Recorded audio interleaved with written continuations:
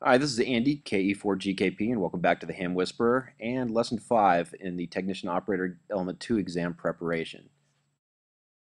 For this lesson, we're going to cover the T1E section from the question pool, which includes control operator and control types, control operator requirements, eligibility, designation of control operators, privileges and duties, control points, local, automatic, and remote control location of control operators. All right, the first question. When is an amateur station permitted to transmit without a control operator? This is an easy answer. It's never. The control operator is the guy who is legally responsible for the conduct of the station. So it's a licensed radio amateur who is responsible to ensure that that station operates within FCC regulations. So an amateur station is never permitted to transmit without a control operator. Who may a station licensee designate to be the control operator of an amateur station? The answer on the exam is only a person for whom an amateur operator primary station license grant appears in the FCC database or who is authorized for alien reciprocal operation. Now that's pretty much just a fancy way of saying an FCC licensed amateur radio operator in the United States or an amateur radio operator from another country with whom the United States has an agreement that allows them to operate with their license in the United States. So only a person for whom an amateur operator primary station license appears in the FCC database or who is authorized for alien reciprocal operation. Who must designate the station control operator?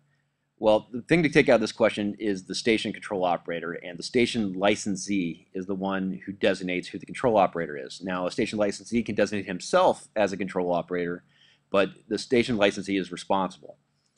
Just remember, whoever you put behind your radio, you are responsible for that person. What determines the transmitting privileges of an amateur station? Well, transmitting privileges are determined by license class, so different license classes have different privileges. The license class of the control operator is what determines the transmitting privileges of that station at that time. Now, if the station licensee and the control operator are two separate individuals, it's the control operator who cannot exceed his license privileges.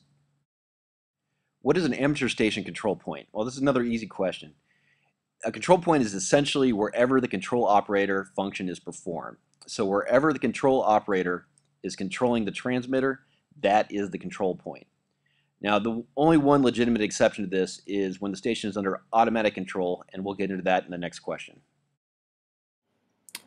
Under what type of control do APRS network digipeaters operate?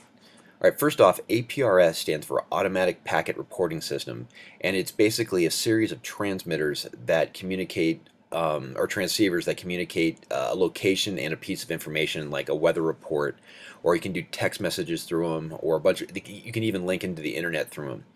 However, since they operate pretty much on a 24/7 basis, it's really difficult to have a human being behind the control panel of a APRS station or a repeater or another type of beacon station that operates on 24/7 basis. So these types of stations fall under what they call automatic control. And what this does, it allows the station to operate without a control operator present, but still conform to the FCC rules required for operation.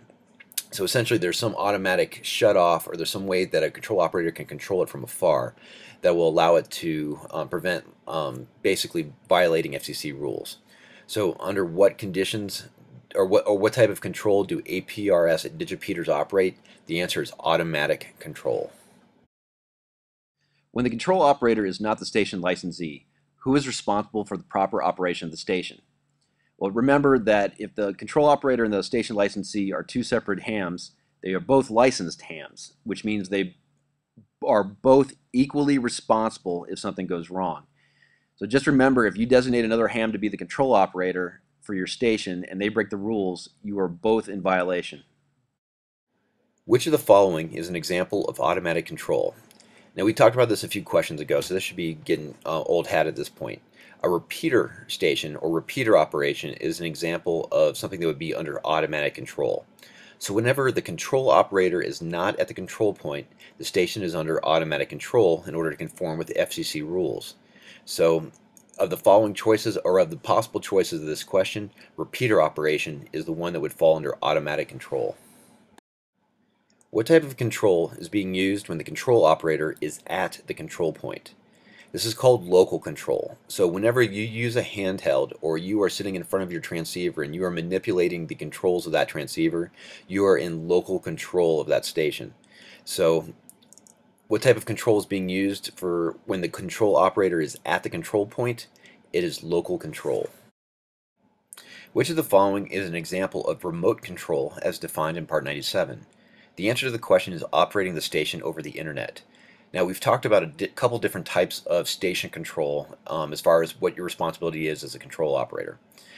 There's automatic control, which is essentially safeguards for stations that operate on a 24/7 basis, like repeaters, digipeters, and beacon stations. There's local control for when you are physically at the control point manipulating the controls of the transceiver. And now we have remote control. Now, some radios have the ability to be controlled by other radios or through the internet. And when this happens, you're manipulating the controls of the transceiver, but you're just doing it from afar through a second device, like another radio or the internet. And when you do this, this is called remote control. So this is kind of the same idea as manipulating like a car or an airplane through a remote. However, you're just manipulating a radio instead. So when you're not at the control point, but you're manipulating the controls of a transceiver from a remote location through another device, that is called remote control. Who does the FCC presume to be the control operator of an amateur station unless documentation to the contrary is in the station records? This is a common sense question. The station licensee is always the default operator. So if you allow somebody to operate your radio as a control operator, make sure you write something down in your logbook to specify that. So the default is always the station licensee. When, under normal circumstances, may a technician class licensee be the control operator of a station operating in an exclusive extra class operator segment of the amateur bands? The answer is pretty easy. It's at no time. So never. So if you are a technician class control operator, you can only operate within the bounds of your technician class license privileges. So you cannot go into the general class or an extra class privilege segment of the amateur bands. So at no time can a technician class control operator operate in the extra class segment of the amateur bands. All right, now it's time for the T1E quiz. So take out a pencil and paper, number 1 through 12. When you're done with the quiz, you can go to handwhisper.com and click on the exam answers page, go to the T1E section and check your answers. I'm going to go through the questions pretty quick, so if it's a little bit too fast, just go ahead and pause the video and take all the time you need. All right, let's get started with the quiz. Question 1. When is an amateur station permitted to transmit without a control operator? A. When using automatic control, such as in the case of a repeater.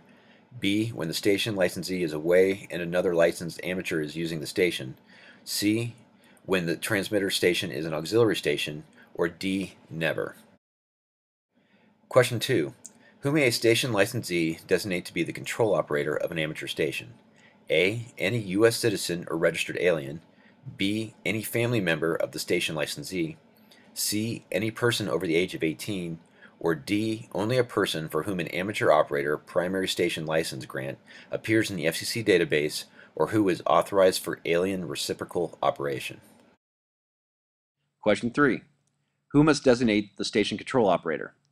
A. The station licensee. B. The FCC. C. The frequency coordinator. Or D. The ITU. Question 4. What determines the transmitting privileges of an amateur station? A. The frequency authorized by the frequency coordinator. B. The class of operator license held by the station licensee. C. The highest class of operator license held by anyone on the premises. Or D. The class of operator license held by the control operator. Question 5. What is an amateur station control point? A. The location of the station's transmitting antenna. B. The location of the station transmitting apparatus. C. The location at which the control operator function is performed. Or D. The mailing address of the station licensee. Question 6. Under what type of control do APRS network digipeters operate? A. Automatic. B. Remote. C. Local. Or D. Manual. Question 7. When the control operator is not the station licensee, who is responsible for the proper operation of the station? A. all licensed amateurs who are present at the operation, B, only the station licensee, C, only the control operator, D, the control operator and the station licensee are equally responsible. Question 8. Which of the following is an example of automatic control? A. Repeater operation. B. Controlling the station over the internet. C. Using a computer or other device to automatically send CW. Or D. Using a computer or other device to automatically identify. Question 9. What type of control is being used when the control operator is at the control point? A. Radio control. B. Unattended control. C. Automatic control. Or D. Local control. Question 10. Which of the following is an example of remote control as defined in Part 97? A. Repeater operation. B. Operating the station over the internet. C. Controlling a model aircraft, boat, or car by amateur radio. Or D. All of these choices are correct. And question 11. Who does the FCC presume to be the control operator of an amateur station unless documentation to the contrary is in the station records? A. The station custodian. B. The third-party participant. C. The person operating the station equipment. Or D. The station licensee. Question 12. When, under normal circumstances, may a technician class licensee be the control operator of a station operating in an exclusive extra class operator segment of the amateur bands? A. At no time. B. When operating a special event station. C. As part of a multi-operator contest team. Or D. When using a club station whose trustee is an extra class operator licensee. And that concludes our T1E lesson. So now that you're done with the quiz, go to hamwhisper.com, go to the exam answers page, and look under the T1E section to get the answers to the quiz. And until next time in Lesson 6, this is Andy, KE4GKP, saying 73, and I hope to hear you on the air soon.